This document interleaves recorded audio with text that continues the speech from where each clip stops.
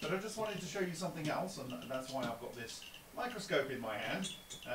And we are going to look at the area which was exposed to the HHO. And if I come over here, you'll see that on the edge, it's really rather glassy. If I can get in here without breaking anything. Get in here. So this is the edge, and look at that. It's really rather glassy. Now, I'm sorry for the shaky vision, but what is that? What is that there? Is that some sort of silica? Has it got magnesium in it? What's going on?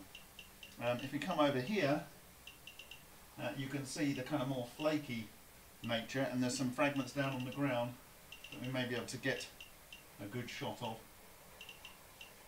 Here. There's a fragment here which we can look at. You see how that fragment there, it's on an alumina background, but I can get that fragment in the centre of my field of view. If I can. There. So this is the flaky calcium oxide this is calcium. On the alumina, which is the background that you're seeing here, this foamed alumina. And if you go here, this is something different. It's glassy, it's all fused together. Okay, so this is interesting in its own right.